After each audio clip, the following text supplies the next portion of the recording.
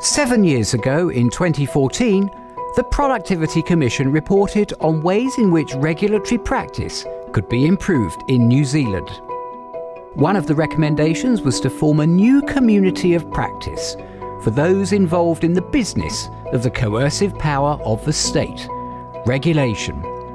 So, in 2015, the Government Regulatory Practice Initiative, G-REG, was born. Kia ora and welcome to the programme. This series of 5 films has been all about the sort of conversations that regulators can have to improve regulatory stewardship and regulatory practice.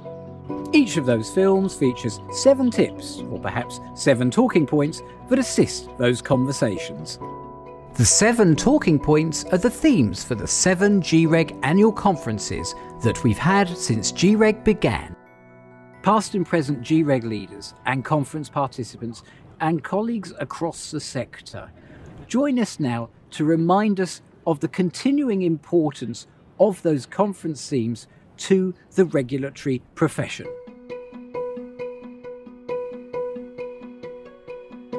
Who Do We Think We Are was not the formal title of the 2015 G-REG conference. It was actually Compliance Planning for Regulators, but it may as well have been.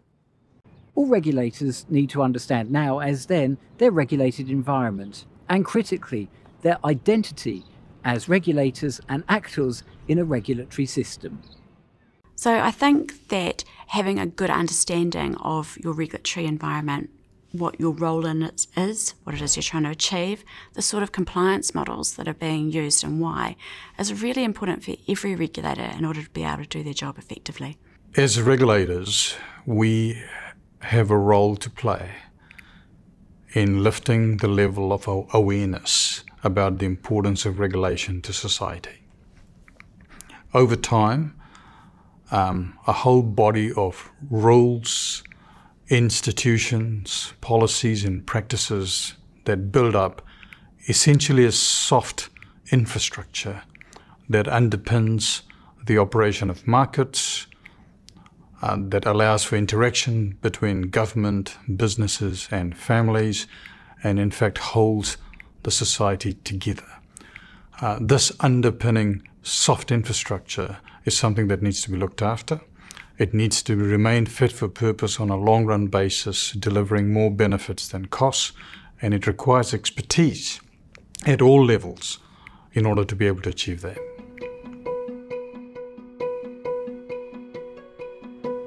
The 2016 conference was about creating and supporting the conditions for good decision-making within and across agencies, the exercise of regulatory discretion. Quality decision-making is still vital today, and you can see why in The Judge Over Your Shoulder, a film which G-REG made in conjunction with the Crown Law Office and the Government Legal Network earlier in 2021. Regulatory decision-making is the essence of being a regulator. The business of deciding what to do, how to do it, and when to do it is something you focus on minute by minute sometimes, and certainly day by day, and over long pieces of work as well. So you've got to have a really good understanding of the kind of framework for decision-making. The majority of regulatory focus these days is around risk-based decision-making. You're trying to determine, is this important? Does it matter to the people who are the beneficiaries of regulation? Does it matter in terms of sending signals to the regulated community about what's expected of them? Does it set a benchmark for the kind of standards and behaviour that are required of regulated parties? And there's also, of course, an element of, does this break the law or not?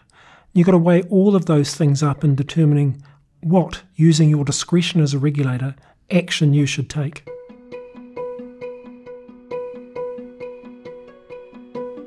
In 2017, conference looked at risk and the communication of risk. Still a pervasive theme, but how do we start the thinking? Risk is intrinsic to the regulatory process. Regulators need to encounter and address risk every day in everything that they do. But risk isn't something which is homogeneous. It is not one thing. Regulators need to turn their mind to what risks they need to be aware of, what risks they need to assess, what risks they need to manage, and how they communicate to themselves and with others in relation to risk. Those are the elements of risk.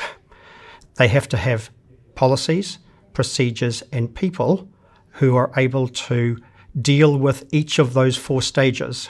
They need to have a system in place that allows them to deal with all those 4 stages.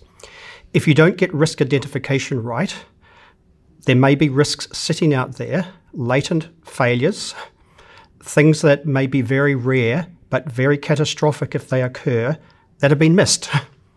And you can't afford to miss them. Well, the starting point for the identification and understanding of risk is typically referred to as being intelligence-led or perhaps evidence-based.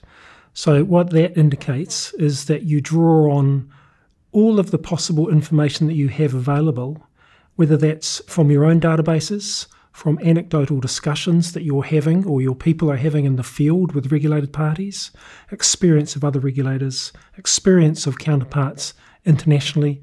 And the purpose of doing that is to identify what are the biggest risks, what are the areas that you should be watching for, what are the areas should you prioritise for interventions to make sure that the outcomes that you're trying to achieve are able to be delivered.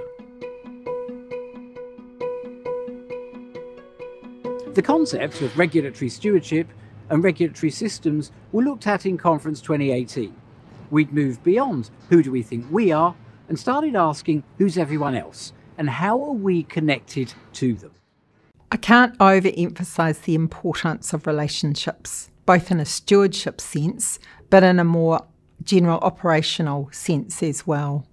So my organisation represents all 78 local authorities, and they've been a key player in the G-REG conferences over the last 7 years. We emphasise the importance of collaboration between local and central government in one of our other films in this series, which is specifically given over to that topic. So we've talked a little bit about what regulatory stewardship means in these episodes, but I think it's probably useful to recap. What we mean by regulatory stewardship, and to me it's almost as much about a mindset and a set of behaviours as a concept. It's about joining up. It's about bringing all the functions that make the regulatory system together and having those relationships between them so that they operate as a single regulatory system and that you can keep adapting it and improving it and making it better both for today and for tomorrow. So relationships really are key to making regulatory systems work. Regulatory stewardship and regulatory systems. One of the things that I most enjoy about working on regulatory stewardship is it's actually about making a whole lot of different things better than the sum of their parts.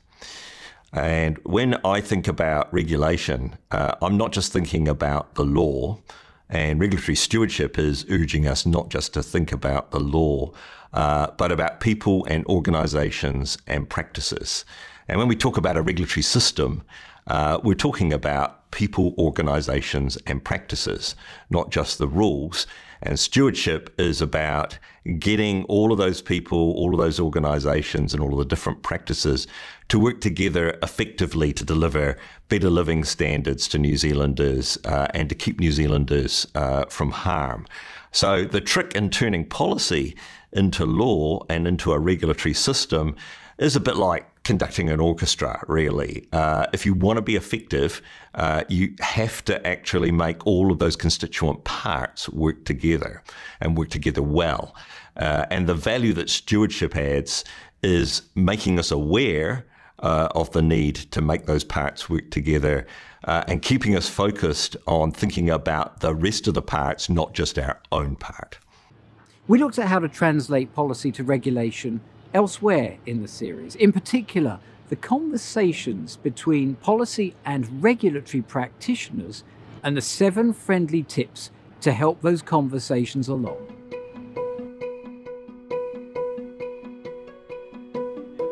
The decade rushed to a close with the conference theme of integrity, those I could but should I decisions. As regulators, we've been given the social licence to operate by the public. That means that we need to operate with the highest standards of integrity and conduct. so that we can deliver on our regulatory outcomes. This is the privilege of being a regulator, and it means that we have to operate within the highest standards of integrity and good conduct. To not do so could threaten our social licence, and it could be withdrawn, and that will in turn impact on our outcomes. The response to COVID required the conference to go online in 2020, with perhaps the fittingly titled theme, The Modern Regulator. There's a lot of talk about the modern regulator, and to me it means how we conduct our activities in a way that's going to achieve the greatest impact. So I think that's a range of things, and I think what COVID has taught us is that we need to be really adaptable and flexible. And so what we think about in terms of our regulatory activities is how we operate in a way that's meaningful, that's going to get the results, that tailors to the environment and the external circumstances that are happening. And I think that also means that it's about taking care of ourselves and thinking about our own well-being as regulators. So COVID taught us that there needs to be an element of empathy and engagement, and how might we enable businesses and regulated parties in terms of this shock that happened to our society. And the same goes for us. How do we take care of ourselves while we're dealing with these unexpected circumstances? Well, the essence of G-REG is around sharing knowledge, informing each other, learning from shared experiences, and in some ways making sure that we don't make the same mistakes more than once across the system. The beauty of G-REG is it enables conversations between practitioners. In this year's conference series, there's going to be a whole set of rich conversations that will benefit you no matter what regulatory endeavour you're in.